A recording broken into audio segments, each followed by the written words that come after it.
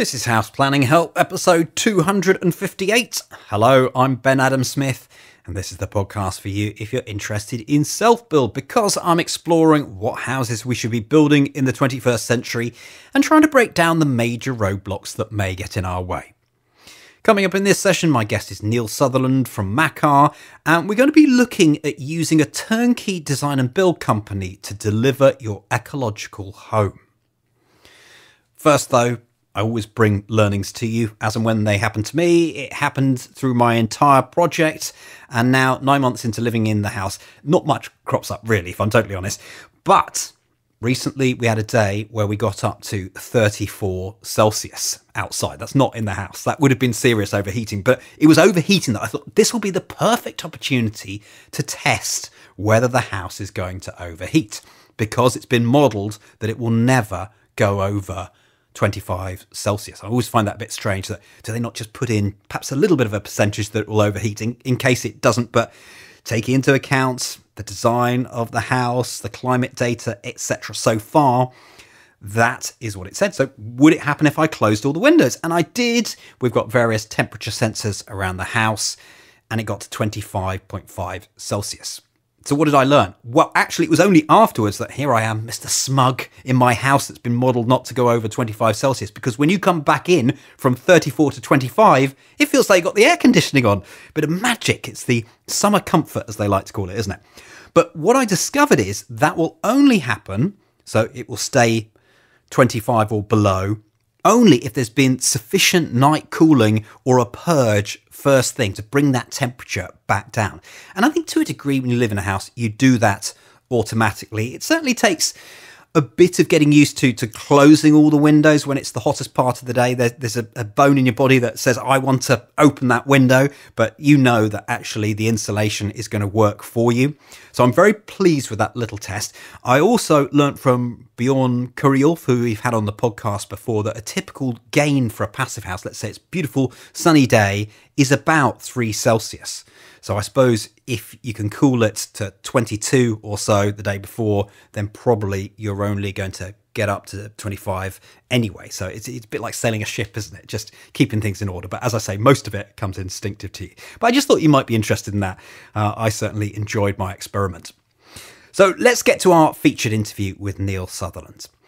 Each year, the Alliance for Sustainable Building Products, that's the ASBP, hold their Healthy Buildings Conference and Expo. And that's when I first learnt about Makar. One of their projects, Tara Green, was up for an award there.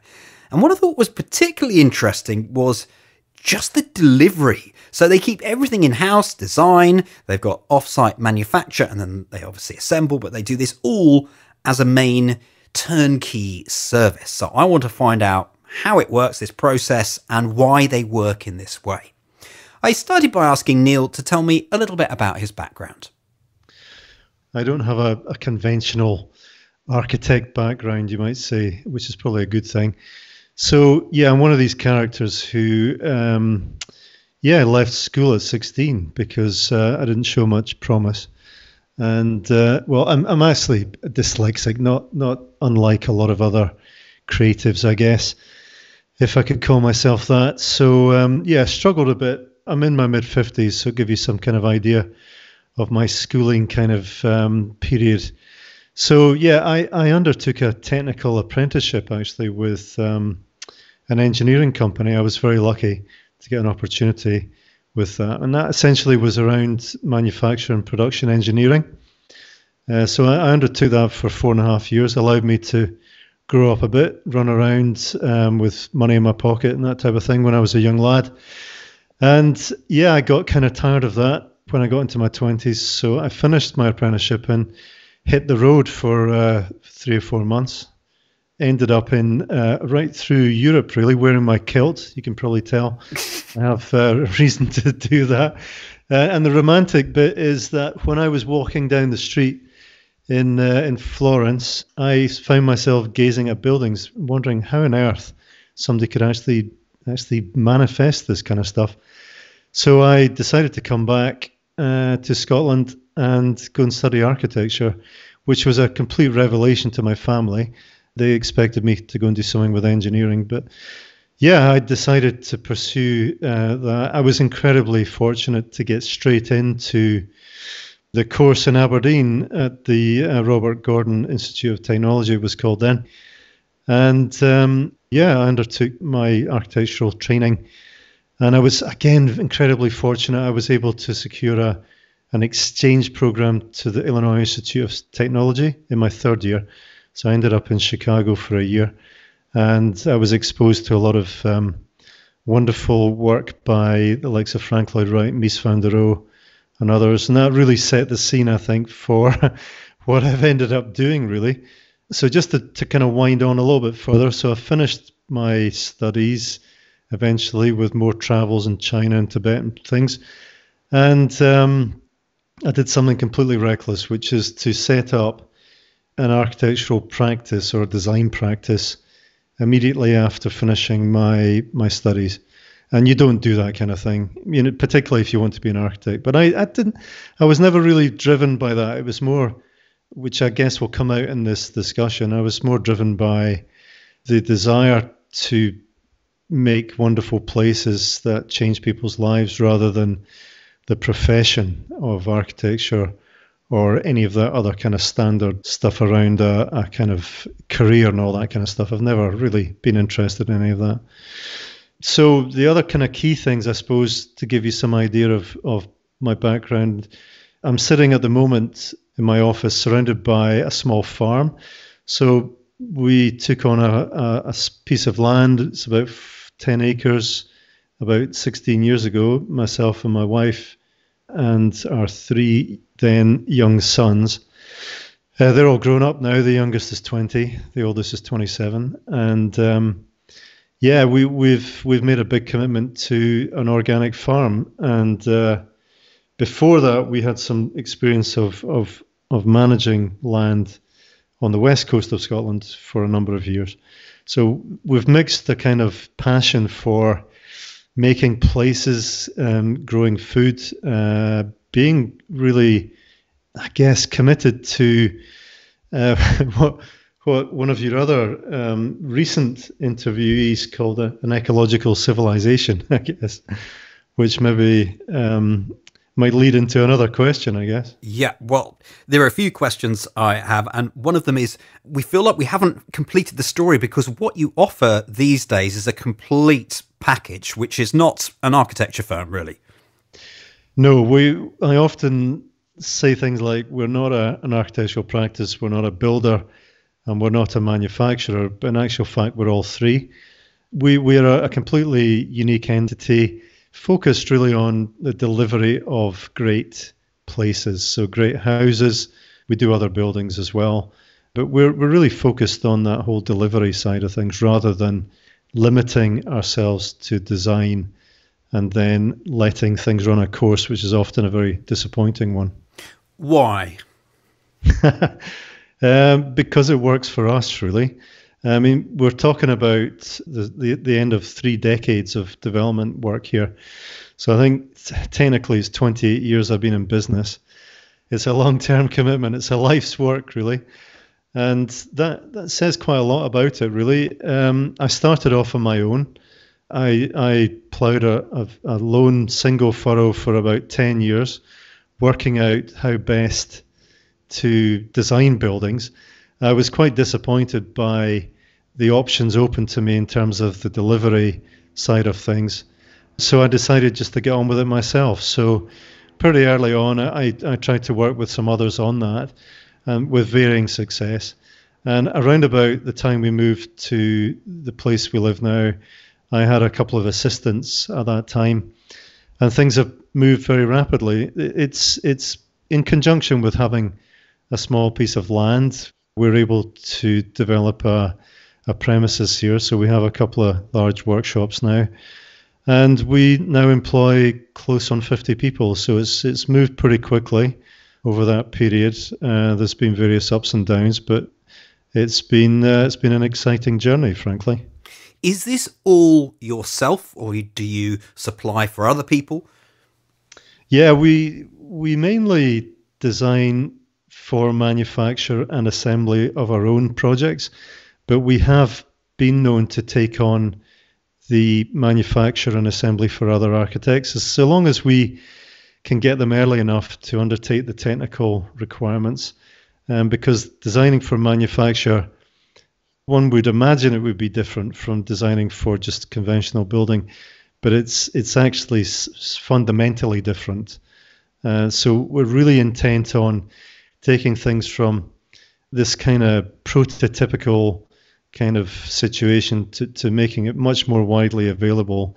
So yeah, working with others, collaborating, all these things are possible.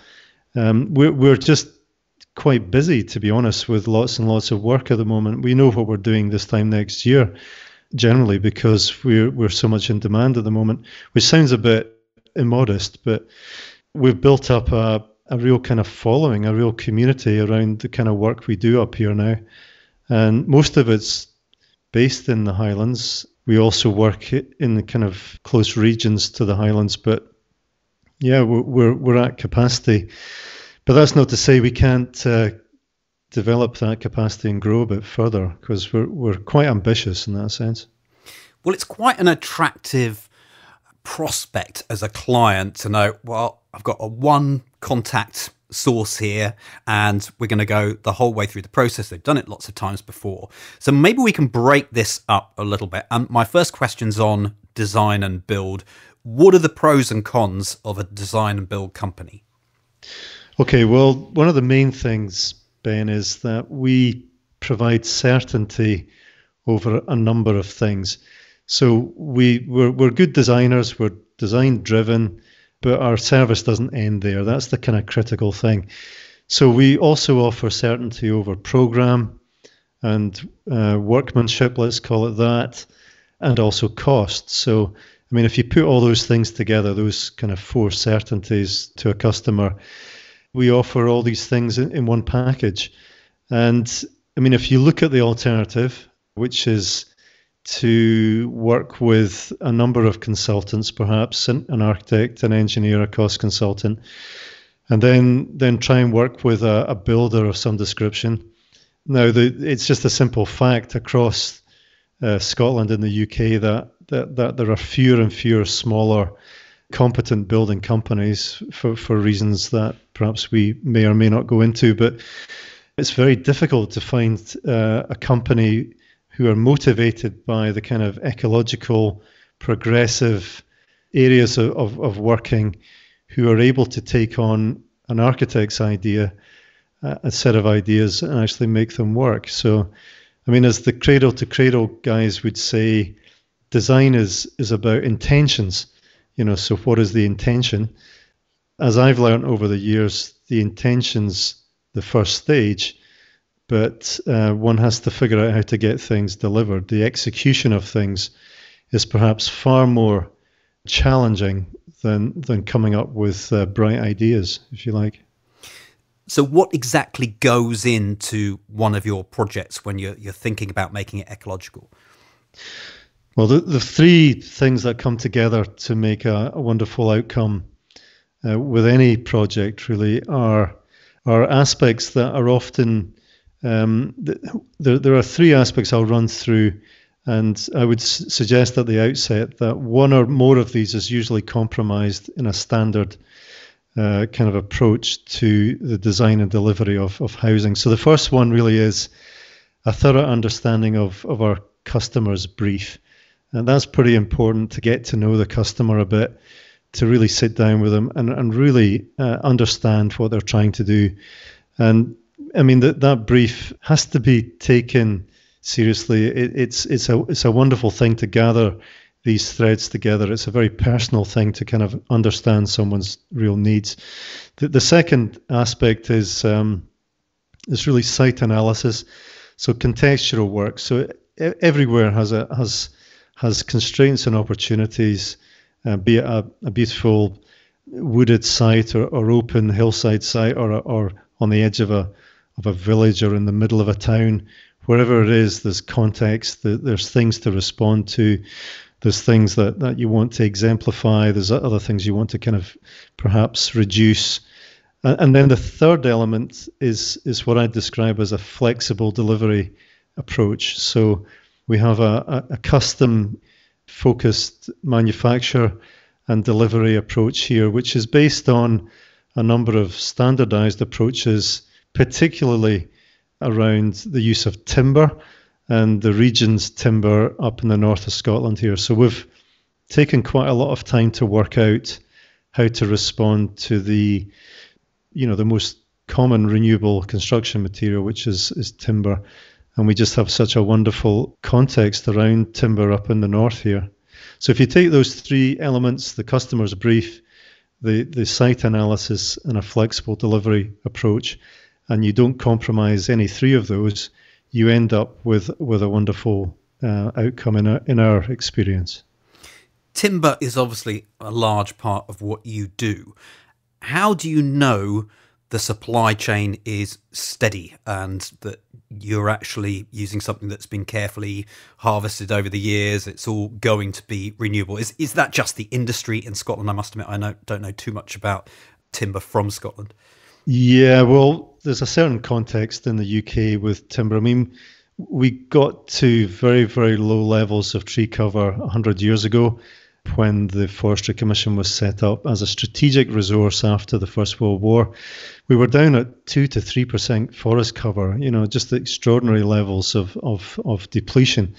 And in Scotland, we've managed to build that up to about 18%. Now, the Scottish Government's ambition is 25%. It's a bit of an arbitrary number. I mean, the average European cover is about 35, 37%. So things, are improving. But as a result of that, Ben, we have a very unusual species mix in terms of forestry cover in the north here. So we're dominated by what you call 4 commercial species complementary to each other, which is a wonderful thing. And they're mainly, the 4 species are pine, that's mainly Scots pine, fir, that's mainly Douglas fir. The larches, that's mainly European larch, which is native to the Alps, but not Britain. And the final one is spruce. The European version is Norway spruce, as we call it, but Sitka spruce predominates in Scotland. Something like 62% of the entire resource of Scotland is Sitka spruce. I probably know more foresters in this part of the world than I do architects. I'm more comfortable in some respects with that whole timber industry sector. I mean, I'm an advisor to the kind of Scottish Government on how we actually take a wonderful resource that captures carbon. It's such a beautiful thing to live with. It's such a versatile material to build with. And we're developing progressive ways of utilizing it. So everything from structural use to insulation, wood fiber insulation we're working on just now, to finishes, to pretty much everything. You can make a wonderful house predominantly out of timber. And some of that long-term thinking, which I think we need to move towards now as a common and comfortable thing, can be done if you know what you're doing with timber. And that's a really refreshing, optimistic idea, I think. Is there any feedback from you as partially an architecture firm to what kind of timber you would want to use, or do you just use what is supplied, those 4 main species? Yeah, that's a good question. Well, so what we're doing is we're using the kind of common characteristics of those species for different applications. And we don't use chemical treatments as a general rule. There's 1 or 2 areas within a building where the British standard would suggest that the environmental conditions are such that you would need a durable timber or one that's been taken to a certain level of durability through a chemical treatment, but we try and avoid that. So for instance, we would use spruce for the carcassing of a panel type of construction. We would use Scots pine there as well, which is a common species to the drier parts of the eastern part of the country here. Douglas fir is a wonderful timber for large section use, for beams and posts and for exposed timber. And larch is a naturally durable material which is used extensively on the external applications of buildings, so cladding, decking, all the kind of external uses. And you don't actually have to put any surface treatment on larch for it to actually last for an excess of 100 years under sort of normal cladding conditions. So we have a range of different timbers. I've not mentioned the hardwoods, and there are some other more specialized softwoods as well. But there's enough there to do everything we want to do it without chemical treatments, and to work in anticipation of the circular economy, in anticipation of the idea that timber buildings are uniquely adaptable in the sense that they are repairable, and you can change them, you can take them apart and put them back together again, this type of thing. So yeah, we're in a sense surrounded in the northern hemisphere by cultures that understand that whole timber thing perhaps better than we do, but we are progressing along the route of a timber culture now, I believe, and Maca is part of that movement, I would say. What does it look like? You mentioned you're at capacity for the next year or so. Do you just phone up and say, I need this much timber, and it's easy to get hold of, or how does it work? Yeah, we work quite closely with the sawmillers. Part of the problem in this country, in Scotland and throughout the UK, is that a lot of the small to medium-sized sawmills have not survived. So we tend to have a few large sawmills and a small number of smaller ones. It's not necessarily the case in other parts of the world, in particular Europe, where you would naturally have small to medium-sized sawmills which relate to the local resource and how it's used. So that's a bit of a challenge, but we are working with some of the bigger mills, and they have an interest in what we're doing. We would be buying regular quantities of different types of timber directly from sawmillers to our specification. And what we've done, Ben, is we've looked at the resource and we've responded to the resource rather than the usual design approach, which would be to design something and then actually look around to what you're going to use to build it. So we have a very unique resource here, and we know quite a lot about it. So we're responding to that, really. When things go through, are you dealing with one building at a time and then going on to the next one, or can you do a few things at once? Yeah, we're generally building one at a time. We have a team of around 15 operatives in our workshop focused on what we call a custom manufacturing approach. So I could tell you a little bit more about that if you like, but it's kind of in the middle of a couple of extremes. So I don't know if you know much about lean manufacture. It's really it emerged really from the Toyota production system in the 80s. So a quick kind of resume on that. MIT based research back in the 80s and 90s, trying to figure out why the Japanese were getting so good at fabricating cars. They were so reliable. They were basically very, very good products, and they figured out that they were following an approach that had been developed over a number of decades over in Japan. And I won't go into it any further than that, but the fact is that most people who look at lean regard it as something to do with manufacture, something to do with hyper efficiency and lack of waste.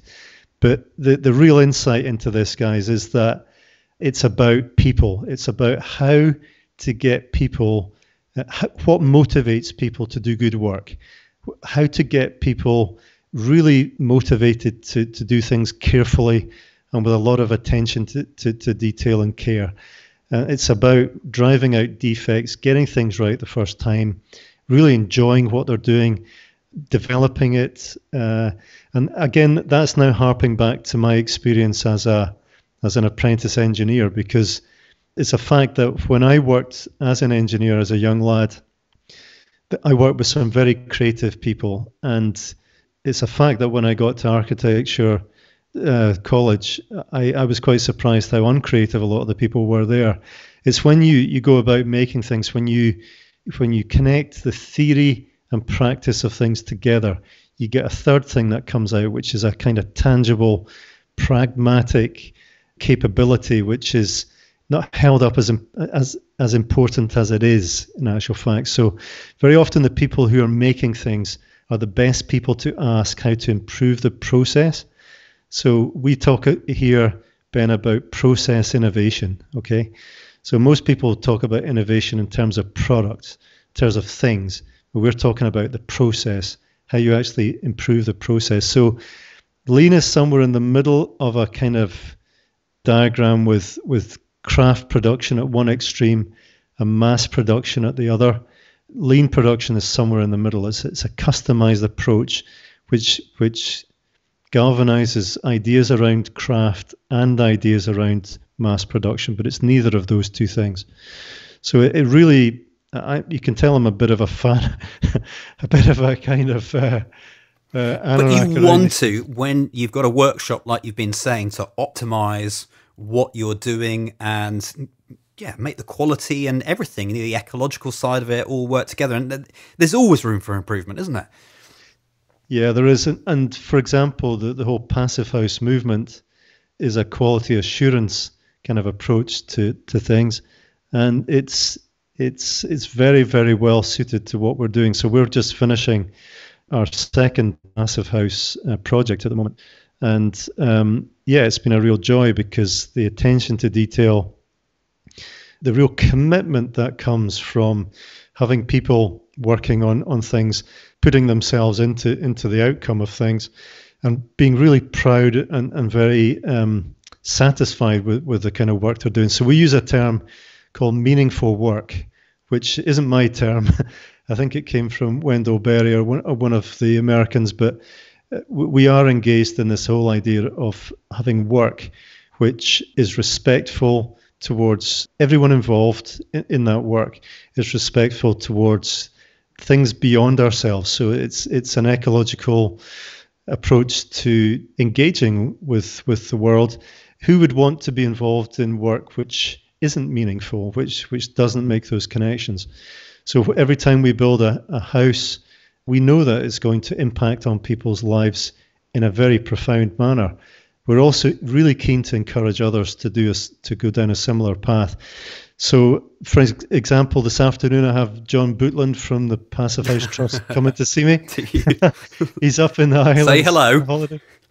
I will do.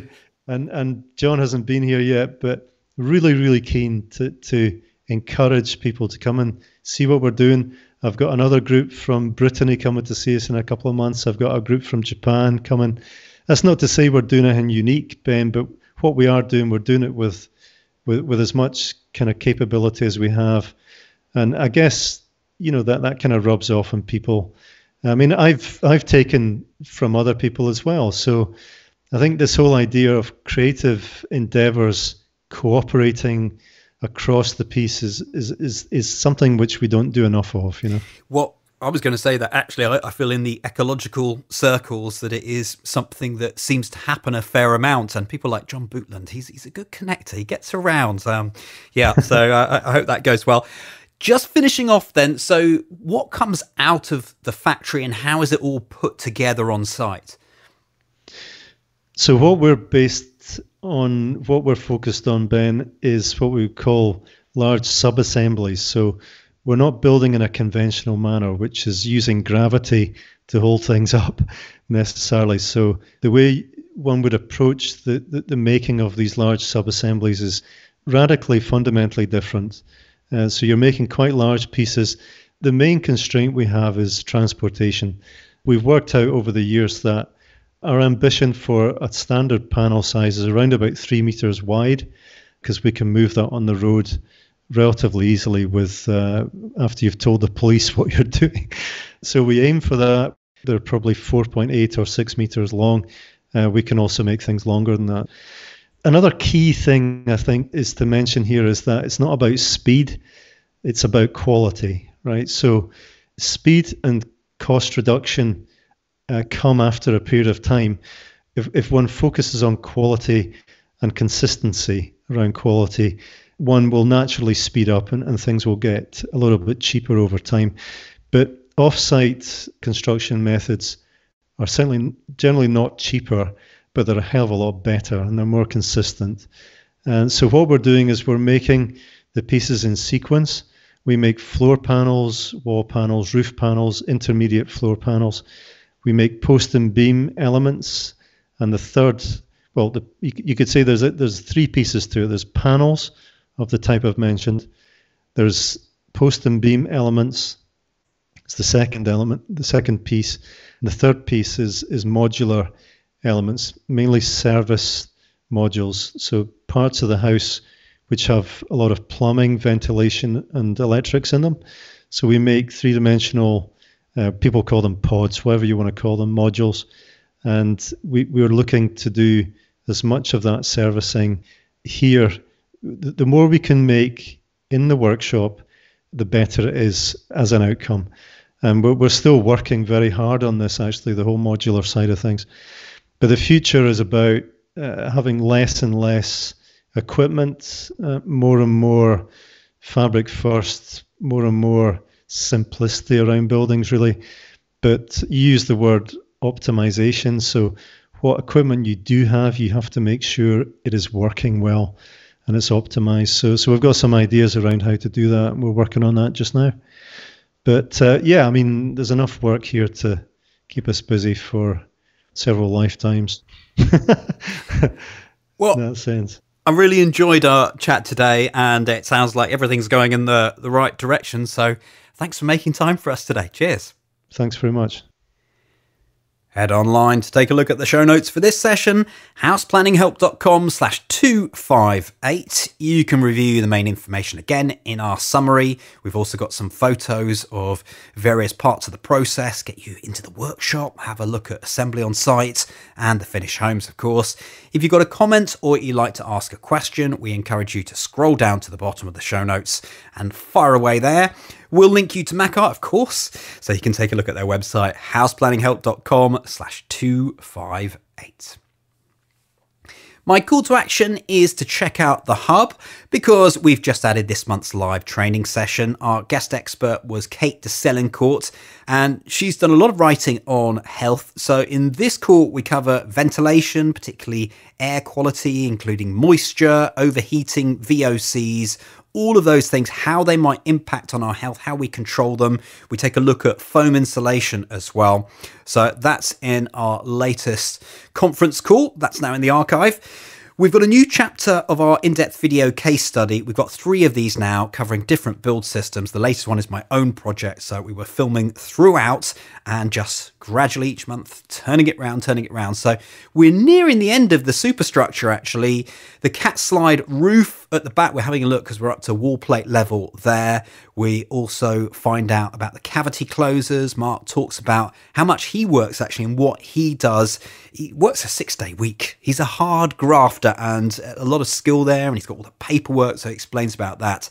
And the trusses arrive on site. So these have been prefabricated, which will mean when they go up, they will go up quickly. So all of that in the latest video. Then we've got the other aspects of the Hub, the forum, the courses. I hold regular office hours. If you've got a particular question, then perhaps I can answer it, refer you to someone. That's what it's all about. houseplanninghelp.com/join. Next time, we stay in Scotland, but we leave the mainland. We're heading for the Isle of Skye. Mike Coe, who we've had on a number of times before, we're catching up with him. He's virtually finished the superstructure of Portree Passive House, so this is exciting. Last time we left him, that's about a year ago, money was tight as well. So we'll find out how things have gone, how the money is going next time. That's it. The House Planning Help podcast is produced by Regen Media, content that matters.